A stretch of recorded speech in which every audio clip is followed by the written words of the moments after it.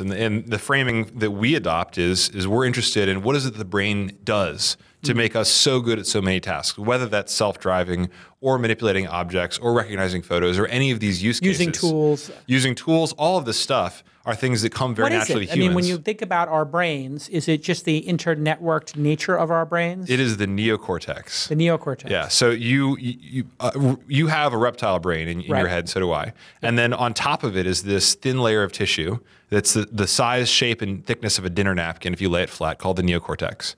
And that's where all the magic happens. That is where you store all of your concepts. It's where you control your motor actions. It's where you recognize things visually, how you process sound and taste and touch and smell. And the interesting thing about the neocortex is it's a really similar circuit. It's like a repeated circuit all the way across the whole surface of it. So much so that if you take a tissue sample of one person's neocortex from these areas that are processing different modalities and give them to a trained neuroscientist, they'll have some trouble telling which samples from which area. It's a really similar circuit. Interesting. And if you could unlock the secrets of that circuit, you can do a lot of stuff that humans do now. And that's the goal of Vicarious. Interesting. So does that mean you're actually studying the neocortex in order to try to be inspired to find the solution? Or do you just think, hey, we can infer through psychological studies, from human factor studies, how a human goes about solving problems or understanding the world, and instead of from a biological circuitry perspective, a wetware perspective, you can go from a behavioral perspective and then build up from there. How do you? So we go from a first principles perspective. The extent that we look at brains when we're building our artificial brains is the extent that the Wright brothers looked at birds when they were building airplanes, which is actually more than you think. For sure. So the reason why they don't flap, their plane didn't flap its wings is because they noticed that birds could fly without flapping their wings, and so that became a design choice. Right. And in the same way at Vicarious, we're looking at what are the information processing principles that are universal and that we can understand how evolution may have come up with them when thinking about how does it develop this circuit to do everything for us. So what would one of those be? Have you? The role of time. The role of time in action, I would say, is a big one.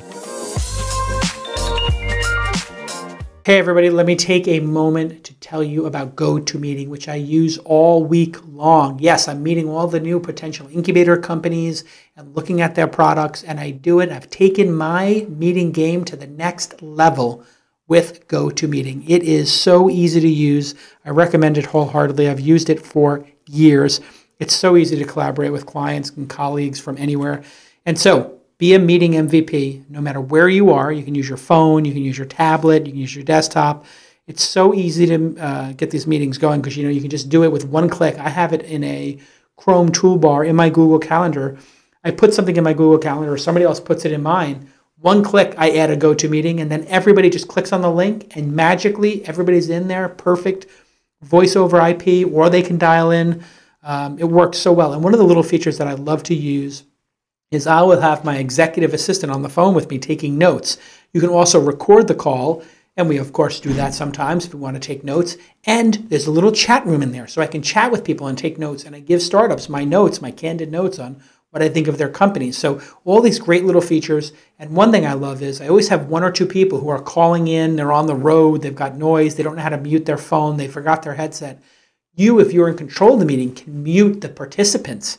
So you ever be on one of those phone calls and somebody's like in a wind tunnel, and you're like, who's doing that? Well, you can just go mute, boom, if you're the conference organizer. It works so beautifully. Those are my little tips for you.